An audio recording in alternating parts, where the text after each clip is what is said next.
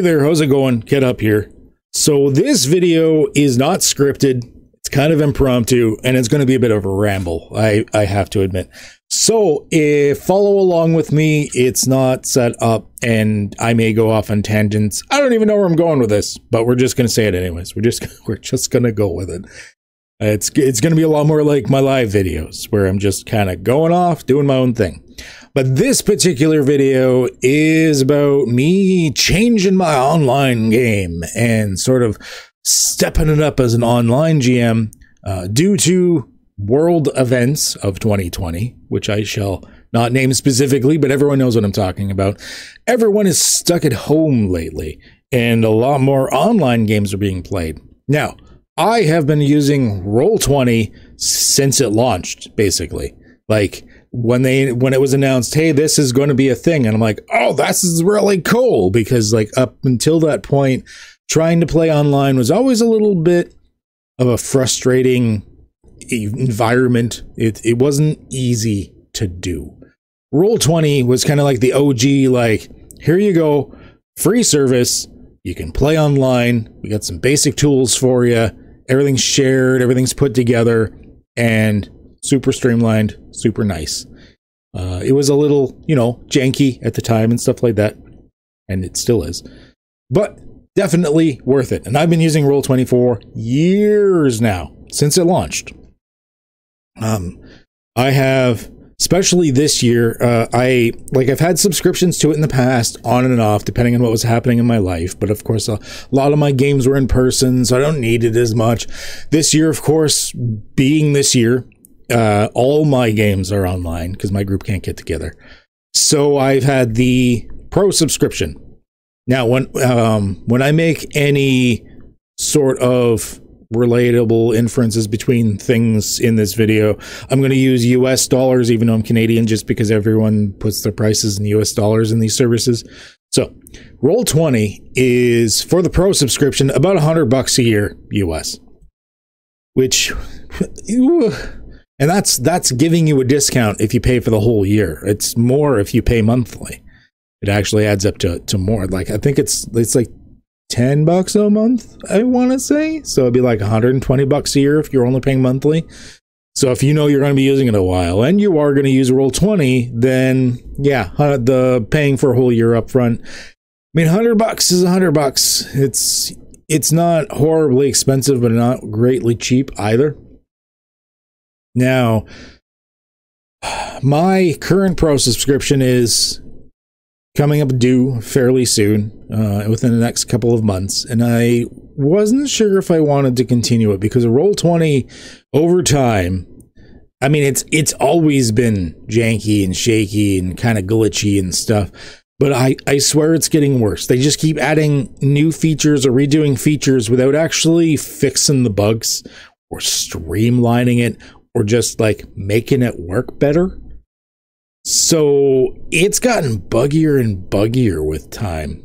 I'm having a lot of problems. Some of my players are having a lot of problems. Weird things like, a lot of us have this issue. We open a player like PC character sheet or a handout or something like that. If we close it, in order to open it again, we have to reload the entire thing because it won't let us open it a second time. There's a lot of other issues as well. Issues with compatibility, issues with performance. It's just not doing great. Now, we've all kind of put up with it before this point because there wasn't a lot of really good competitors. A few have come out over time and things like this, but I'm not too sure. But in recent years, and I've been sort of off and on looking at these, not sure if I want to do it, there are two main competitors that have really come out. Fantasy Grounds and Foundry. Now, Fantasy Grounds, I find, if you're just going to run 5th edition games, and you want ease of use and a nice streamlined game, and you don't worry too much about setting things up, especially if you're running like the pre-written modules and stuff like that, Fantasy Grounds looks pretty enticing. My group, however, a little more advanced than that. We do a lot of custom stuff, a lot of homebrew stuff. We play a lot of different systems. many of which you're not going to be very compatible with for Fantasy Grounds. And it looks like a really good system. It just doesn't look like it's good for me. And I have really been stepping up the game on what I want to do with stuff lately. So I took a look at Foundry. I'm like, oh, what the hell? There's a discount thing going on right now. Let's go see if I can take a look at that. So Foundry is $50, one-time purchase. You're done. You buy it one time for $50. So right there, you're spending half the price of a Roll20 subscription, and you're getting it forever, all updates in the future, as far as I can tell, for free. Frankly, if I'm still using this a couple of years down the road, and like it is doing really good for me, and they're still offering updates off of that same $50 purchase, I'm just going to buy people copies of this to support them further, because they deserve it. It's really good so far. I'm really liking it. So there's some pros and cons between the different ones. Honestly, way more pros for Foundry than Roll20 at this point. Not that I'm hating on Roll20. It is, especially if you just want to jump into a free game. You don't care about all the extra bells and whistles. You're just looking for like super simple everything, whatever. You just want to jump in, roll some dice, you're done. Basic map, maybe draw some squares or something, not even import a map. Roll20 is probably your best bet. You can do Roll20 for free as long as you're just going base bare bones, and it probably would be your best bet. It's not for me, though, because we are going a little more advanced here, and I want some more toys to play with. My group expects certain things from me. I try to be a certain level of a GM. So, Roll20, one of the main benefits it has is it has an easier learning curve. Foundry, there's more to it. It's probably partly because of all the extra tools and the bells and whistles and everything like this. Even on the player side, there's more to it. It looks a little more daunting. Now, once you really get into it and you realize it's, a lot of the same things over and over, or just a slightly different user interface and stuff like this, you realize it's not much more of a learning curve for the player, at least. For the GM, there's a little bit of a learning curve compared to Roll20. I gotta admit, it's not that bad though. And there's some things that are easier, which I'll get into in just a second here. So that's really the only benefit I have of Roll20 over Foundry, is basically the two benefits: easier learning curve, and if you want to play for free, you can on Roll20. Foundry. Now here we are for Foundry. More stable. It doesn't have a lot of the issues I'm having with Roll20 as far as glitchiness is concerned. Now, once again, things can change. Foundry, who knows? Maybe they'll go crappy in the future, or maybe Roll20 will actually start to fix their shit. No idea. Foundry's cheaper in the end. $50 in a one-time purchase seems like you're laying down a lot until you realize that's not that bad. Only the GM has to purchase it. So if the entire group wants to get together and then just like purchase one account for the group for $50, say you've got a standard sized group, it's a GM and 4 players, it's $10 a person. You only need one copy of it. Everyone else just connects for free. Versus the $100 a year for the Roll20 subscription. And even then, if you want all the bells and whistles, you might want some of your players might actually want to also be subscribers, at least on the like $50 a year subscription level. So like that starts to add up. You start adding everybody together, it's hundreds of dollars a year. And then of course you could buy all the module stuff and everything on top of it. So Foundry, way cheaper in the long run, unless you're going for the free thing, in which case, once again, Roll20 you can use absolutely free if you want to go super bare bones. Foundry, another benefit, more toys, just more things to do in it, more flexibility. There's so much to do with what they call modules, which are basically like the add-ons or plugins. Roll20, in order to do things like this, they have the API system, which is like a separate server that needs to run independent of your game, which is kind of weird and janky, and sometimes it crashes and you don't know it, and you got to go in and you can't be in the game to restart it, and all of this other weird stuff. Plus, to use the API with Roll20, you have to be the pro subscriber, so you have to be the $100 a year USD to actually get the API stuff. Then the API is just copying the codes over, and a lot of times they're not in the list, and you've got to like hunt them down on the GitHubs and stuff like this. And oh, it's a mess. The modules in Foundry, pretty much all of the modules are listed in the Foundry interface. You can just click on install module, and there's like a search box with hundreds. At this point, I think it's like between like 400 and 500 various modules that you can comb through. You can filter them, search through them. People have been making lists. I'm actually, at the end of this video, I'm going to go through what I'm using or going to be using for a 5th edition game for my modules that I've been combing through, and I may even expand upon it in the future. It's sort of addictive. You know, when you play a sandbox game and like RimWorld or City Skylines or something like that, you start adding those plugins and you're like, whoa, so many plugins! Until, of course, the game like collapses because you've got like 500 plugins. It kind of has that same level of addiction. As long as you don't go too overboard for it, it shouldn't be too bad. So, another big benefit for me for Foundry is the World Anvil and D&D Beyond interactivity. I have recently gotten really big into World Anvil for my campaign planning and building and world building for my campaign setting and everything like this. My Horus Windermere campaign setting, all in the World Anvil stuff. And the fact that you can, through the right module, get all of your World Anvil information incorporated into your Foundry campaign. Players can click on the NPC and see the NPC that you have written up in World Anvil, and they can see it either in-game or if they want to go to the actual Your World Anvil site, which is like a wiki-based site that you make and stuff like that for like interactive maps and whatnot. Then there's a link that could go there instead.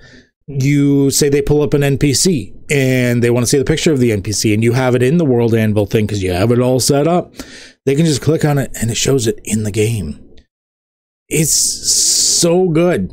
And and D&D Beyond, I'm gonna, as I go through the modules here, I'll explain a little bit more, but there's 2 different ways you can incorporate D&D Beyond into the Foundry application.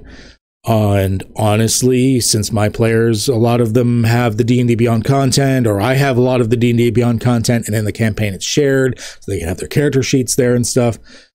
It is a big deal that it incorporates it this well back and forth. I really like this. Next thing we're going to do is I'm going to go through the modules that I have installed so far. I've kind of combed through, watched a lot of videos, seen a lot of people's lists. A couple of modules I tried out, didn't like, turned off, stuff like that. But I'm going to go through the modules that I think so far kind of in my core list that I'm going to be sticking with. Now, a lot of these are 5th edition specific, so on games like I've got a Cypher campaign coming up and stuff like that, many of these will actually be turned off for that campaign. And that's another nice thing, is the APIs can be turned on and off really easy, at a whim, with a checkbox. You reload it, and you can do it campaign specific, things like this. It's really nice. Okay, so let's go through the list of modules that I have for the 5th edition game, since this is what most of you are going to be using it for anyways. So we start with ambient doors. By default, the only time a door in the map, and players can open and close the doors themselves, which is really cool, by the way. The only time a door makes a noise in the map is when you click it and it's locked and it doesn't open. Well, with ambient doors, every time they open and close the door, there's a open and close sound for the door. You can customize the sound, you can customize the volume of the sound, the players can change the volume of the sound with one of their slider bars for the interactivity volume slider, which normally controls the locked sound anyways. A lot of customization just for sounds for doors. That's pretty neat. Better rules for 5e. This kind of overhauls the D&D 5e system for the roles in Foundry itself. By default, Foundry, I wouldn't say tedious, but there's more clicks than you should have to have when making a roll. You click on the ability, it comes up, it'll roll the d20 with the appropriate modifiers. If you want to do advantage or disadvantage, you got to click on it again in order to actually roll the second time. Then you got to, if it's like a damaging thing, you got to click on the damaging thing, blah, blah, blah. Better Rolls for 5e streamlines it, and you can just set it up whether it queries you or just always rolls twice, and you can just say, you know, this was advantage or this was normal, just take the first roll, something like that. No, auto roll the damage and the crit damage and stuff like this.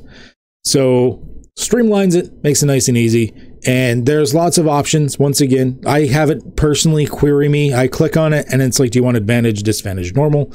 I click on it and then it just does the rest for me. The next two I'm going to say together, even though they're technically two different modules, just because of what they do. And that is the Beyond 20 Companion module and the D&D Beyond Importer.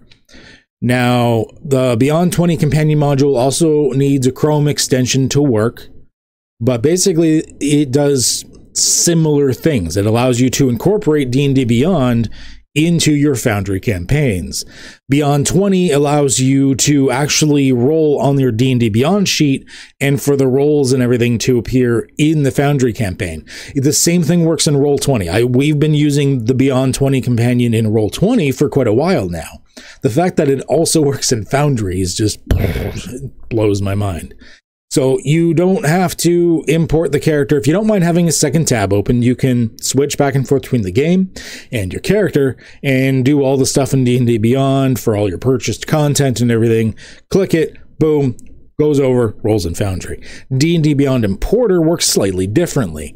Instead, you actually get your D&D Beyond character, and you there's another Chrome extension you can get for this as well to make it sync a little bit nicer.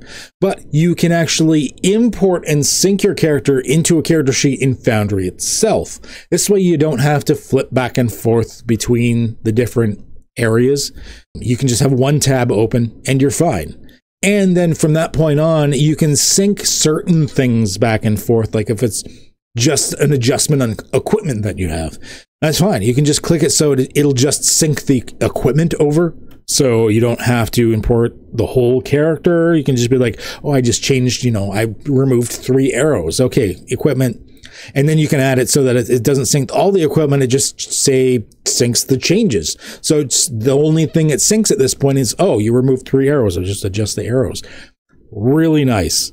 So this way, I like incorporating both modules so that the players get a choice whether they want to run it directly from D&D Beyond or import it from D&D Beyond and run it in Foundry so they have less tabs to deal with. Next is Chat Portrait. I'm not sure if I'm going to stick with this one, but it is kind of neat, the fact that in chat you can actually show the little picture of portrait. Don't know how much more room it's going to take. I haven't really played around with it too much yet, to be honest. I like the idea of it, though. And you can set the chat portrait to be for the player, or as they call it, the actor in this. Or you can have it for the specific character that you have selected, which is great for the GM. If they have multiple different NPCs that they're going through, then depending on who you have selected is who you have basically talking with the chat portrait. It's really nice. Combat Template Cleanup. Now, this one I'm surprised is not part of the default of the game, but at the same time, I noticed Foundry is slowly incorporating a lot of these modules into the defaults of the game. Just in the last few updates, there's been several things that were modules that are actually now part of the core game. So we may even see this in the future, who knows. But Combat Template Cleanup, basically if you do, say, a spell, like say Fireball, for example, you click Fireball, you click to do Fireball, brings up like the DC saves and the damage and everything like that, but it also instantly gives you a template for like the, 20-foot radius.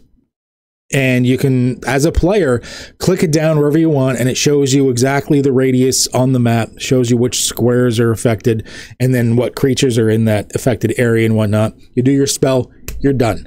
By default, the template stays there. You've got to manually go and delete it, and you got to remember to do so. And then if you have one of those really forgetful or, messy players, then the template just kind of stays there, and you as the GM has to clean it up. The Combat Template Cleanup helps you with that, because it does exactly what it says. It takes the templates during combat and cleans them up, so you don't have to worry about it. Otherwise, it can get quite messy with time. Compact D&D Beyond 5e character sheet. Now, the default character sheets in Foundry for 5th edition aren't that bad, actually. I don't mind them. I'm actually torn which one I would want to use, because there's benefits to both. I won't go through it here, but there's benefits to both. But for a lot of my players, they are used to D&D Beyond because a lot of their characters are stored on D&D Beyond. So, especially for those that are using the D&D Beyond importer and importing their characters over and whatnot, having the D&D Beyond style character sheet in Foundry is probably a good thing. Now, there's 2 versions of this character sheet you can get in the module filter thing within Foundry. I went with the compact one, so it still looks a bit like the D&D Beyond character sheet, but it's a bit more formatted to properly fit within the Foundry window, especially if for some people that might be using a smaller screen. And I haven't played with it yet, but I noticed that you could technically load it as a player on a mobile device. I loaded it on my tablet. It yelled at me a little bit for the screen resolution, but it did work. I don't know how well it works, but I gotta play with it. But this way, you know, more compact, the better. The next 3 modules, some of which are going to be out of alphabetical order, if I'm even doing this in alphabetical order. But the next 3 modules I'm putting together because they all do sort of the same theme of things. And that's Cozy Player, The Furnace, and Mess. Now, Cozy Player, The Furnace, and Mess are all quality of life, utility knife, like just a suite of a bunch of things that needed to be refined or fixed within Foundry. I would consider, if you're not going to have any other modules except for some core ones, these 3 are ones I think you should put in. Cozy Player, The Furnace, and Mess are all really good. Especially Cozy Player adds a lot of quality of life things, both for GMs and players. It's not just for the players, really. But shortcuts for doing the skills, tool tips when you're doing the targeting, things like you can have passive perceptions, turn order, end turn, join initiative, things like this, all in the quick bars for players. They just add extra buttons to make it a way easier, so this is less combing through and finding buttons in other places. Just sort of streamlines the interface. The Furnace is a big one. I'm not going to go through the Furnace, but it's got a lot of stuff to it. Mess is, to a degree, much the same thing. Just quality of life stuff. Definitely suggest it. Dice So Nice. This is not needed whatsoever. I like it, though. By default, when you roll dice, it just rolls it in the chat thing and you're done. Dice So Nice adds a set of 3D dice that rolls for you. I mean, because of 2020 and the fact that we're all playing online, for many of us that are used to playing in person, I gotta say that I kind of miss my click-clack math rocks and being able to roll them. Dice So Nice not only gives you 3D dice, but lets you customize the hell out of them. I have one player that was playing with it last night. He has these like really cool blood chromatic metal dice that he's using, whereas I'm using what look to be like wood grain dice with sort of worn edges to them and stuff. Like, you can really customize it. It's really nice. I think you can even do custom patterns. I'm not sure. I haven't played with that part yet, but it's really neat, really nice. Okay. Dice tray. I'm surprised this is not part of the core game, considering the game is all about rolling them click-clack math rocks, aka dice.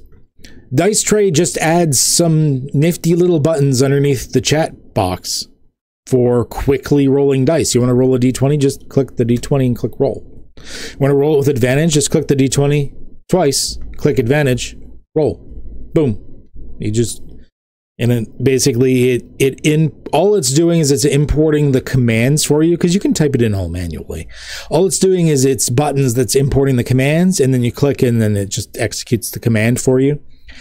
Makes it super easy. You don't even, I think the reason they did this is in Foundry, a lot of times everything is tied in on your character sheets and stuff, so they're expecting you to use the macro bar, which, by the way, I haven't mentioned the macro bar, which is so cool. Like if you've ever played like World of Warcraft or any MMOs or anything, it looks like those. You can even press the number keys to do them quickly if you wanted to. It's really cool. But they kind of expect you to do the macro bar stuff all the time for that, but sometimes you just need to roll a d20 for the sake of a d20 or a d10 or some d6s or something, and you just want to do it quickly without having to type in the command. Dice Tray does that for you. So Dice Tray is definitely another one of the, I would say, must-haves. I'd probably lump it in with the 3 quality of life things. I would definitely add Dice Tray if possible. The next one I'm not sure I'm going to use. That is D&D 5e Helpers, and I think that is because I believe a lot of this stuff is already being handled by some of the other modules that I have listed or am about to list. So I'm not sure if I'm going to keep it in this list. If some of the, it's really simple tasks, I'm not sure if I'm going to be keeping it in there. It is something to look at if you just need a couple of little extra like wild surge tables or just auto critting rolls and stuff like that. I think a lot of that is already being handled with better rolls for 5e. So take this one with a grain of salt. D&D 5e Helpers is one I have in there, but I think I'm probably just going to get rid of it. Dynamic illumination. The lighting system is already really good in Foundry. They apparently, in a fairly recent update, I'm not sure how long ago, a few months ago, I don't know, I'm new to this, so it's all the same to me. But they added a lot of things, like lights can like flicker like they're on fire, have special effects like if it's a spell effect and things like this. And you can have day-night cycles. Dynamic illumination expands that even further, giving you dawn and dusk cycles to go with the day and night, and you can really customize the lighting levels, giving it extra tints and light and like a custom, like a slider bar for the actual light itself. There's a lot of really good things with it. If you really want to adjust the mood, I would definitely say dynamic illumination is for you. Look at that is a feature that I thought I was going to miss from Roll20 because I noticed it wasn't in Foundry until I found there was a module for it. And that's just simply having all the players' screens focused to where your cursor is. In the Roll20, it is, I believe, Shift-click to get everyone there. And then look at that. I believe the default key is the letter P. I might change that, as a P also seems to minimize and bring up the player stuff, or like the player list. So we'll see. But the fact that you can get everyone to focus in a certain area, that's kind of nice. Loot Sheet NPC 5e. Now, I haven't used this yet, but this very concept impresses the hell out of me. Basically, you incorporate, they're called NPCs, but they don't have to be actual NPCs per se.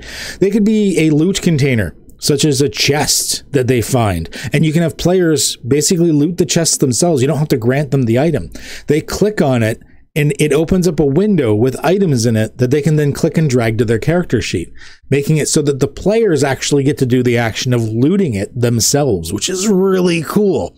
And the other thing it can do, which does actually add an NPC, is it adds shopkeepers, where a player can themselves go up to the shopkeeper, click on the thing, purchase things from the shopkeeper, and then walk away, all without the GM having to do anything except the pre-setup and just like loading the items into the NPC. Whoa! That's really good. I really like that. So Loot Sheet NPC is, it's not a required one. I wouldn't put it in my like must-have list, but definitely a fun toy. I'm going to have fun with this one, I think.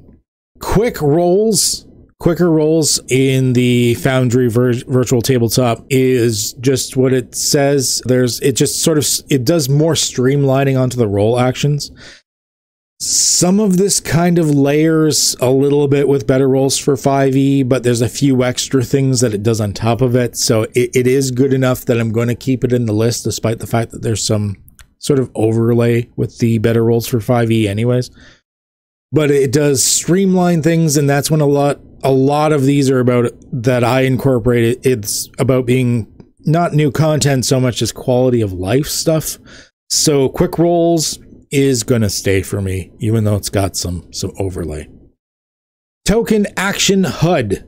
This one is definitely nice. It is nice for the players, but it's even nicer for the GM. Basically, when you have a token that you have selected, that you're an owner of, it brings up like a little box with all these sub menus that you can hover over that will expand if you hover over them and stuff for like their equipment, their skills, their special abilities, things like this. You don't actually have to open the character sheet. You could just hover your mouse cursor over like the equipment and it'll bring it down to the sword. And then you click on the sword and it does a sword attack. Doing this type of thing in Roll20 is beyond a pain in the arse. You, in Roll20, have to go in and set up specific token actions, and then you have to program the custom token actions. And in order to do that, you either have to be really good at doing the script yourself, or you have to go through and do the action regularly as an example in the thing, and then paste it over and then modify. It is a pain in the arse. Foundry has a module, you plug it in, and it works, and you're done. You don't have to set it up individually for each and every action, or each and every token. It's amazing. I love it. It's amazing. Oh, it's all so good. Next, token mold. Token mold is a bunch of things that it's not going to be as much needed for the player. I want to borderline say this is a must-have for the GM, however. Doing this in Roll20 once again is a bit of a pain in the ass. But in this, not only is it easier, but you give you way more options. Token mold is for when you're dragging out, say, like groups of monsters and stuff. Like, say I have a bunch of goblins. This can do things like adding incrementing numbers. So Goblin 1, Goblin 2, Goblin 357, depending on how many goblins you've dragged out. Or name generation. You could have it so that if you have NPCs and you don't feel like making names, you can just have like a generic NPC, drag it out, and it names it for you. You'd be like, this is Jeremy Crawford. Whoa, I didn't choose that name. It just named it for me. Fucking A. Random adjective prefixes. So say I've got Goblin, and I didn't feel like incrementing the numbers. Although you could still have the numbers on top of it. But I wanted an adjective on it. So it'd be like angry goblin, calm goblin, bloodthirsty goblin. It's a way to give some flavor to the creatures as you're randomly adding them. And there's like a whole list. I don't know how big the list is, but it's a pretty big list. I've heard some interesting ones as I've been tinkering around with this. You can have it randomly roll the hit points for you. If you're pulling it out, if instead of wanting a set hit point range, you can have the hit point like formula stuff, which is pretty cool. Token configuration on placement. You can also do things like size scaling randomization. Say you don't want all the goblins to be the same size. You can set a target range on sizes, and you can have it so that, you know, there's some goblins are bigger than others, and it's random. You pull it out and you just have like all these different sized goblins and stuff.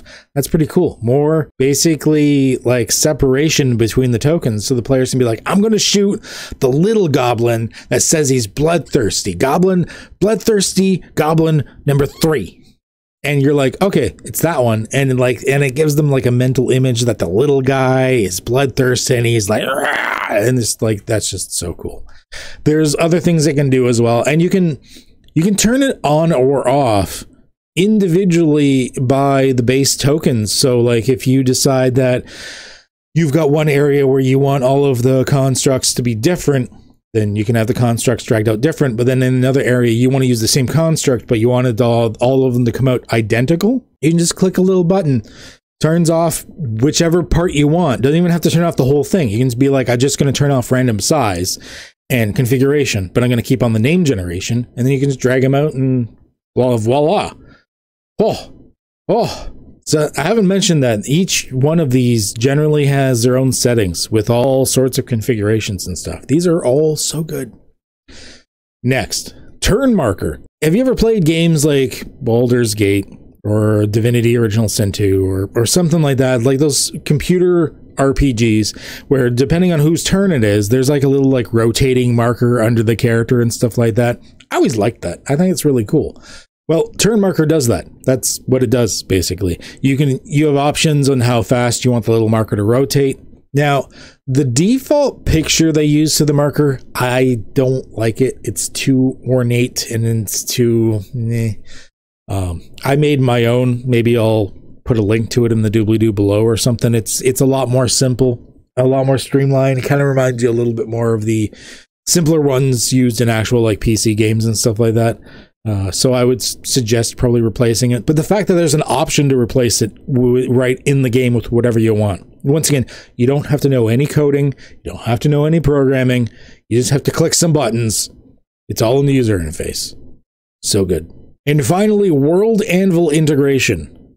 Once again, going off on this, I'm using World Anvil to create my campaign setting, to create my campaigns, to create the world, and the fact that I can do all of it in World Anvil, which is super easy for me to type on my computer, on my phone, on my tablet. If I have a idea while I'm sitting on the bus and I suddenly want to type it, and I can, and then I sync it with World Anvil afterwards, voila. And then the fact that I can pull it over into the Foundry campaign, and it's independent of the campaign on Foundry, so I could run multiple campaigns on Foundry. They're all pulling from the World Anvil stuff, and the players can scroll through them at their leisure, go through, click on the links, and like check out all the bits themselves.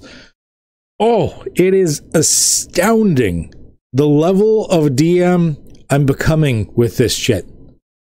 Is absolutely astounding. I can't believe it. So there's a list of all my modules. There's why I've switched over from Roll20. I just realized I've been rambling on for almost 40 minutes now. Oh my god. Thank you for following along with me. I am sorry if this was too long, but my mind has been blown at what Foundry has been able to do for me. And hopefully not only did you get the pros and cons of each, because I'm not saying Roll20 isn't worth it in some circumstances. Once again, in some circumstances it's worth it. See the beginning of the video if you want to know what. But hopefully you've also learned of some of the good modules and setups that I think are good for this. I've seen other channels kind of do like intro bits to Foundry, and they've done a good job, but a lot of them I notice they don't have the polish on their videos that I think make them nice to watch. Not that this video has polish. I've been rambling for 40 minutes. So a lot of my videos do have a lot more polish to them, and they're getting better all the time.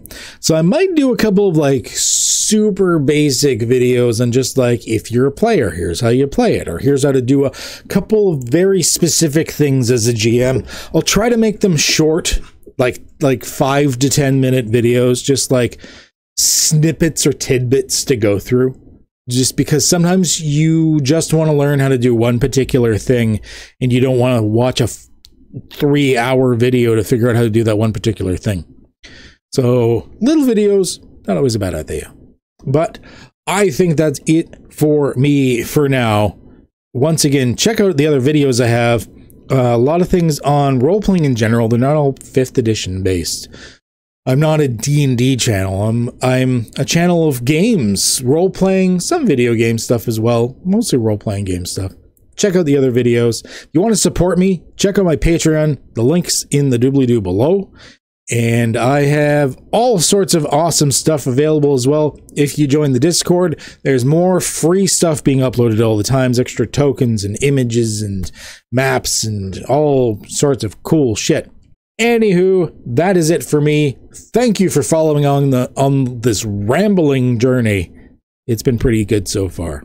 All right, and as always, stay healthy, stay safe, subscribe to me, or you're going to wake up with a disgruntled buffalo on your face.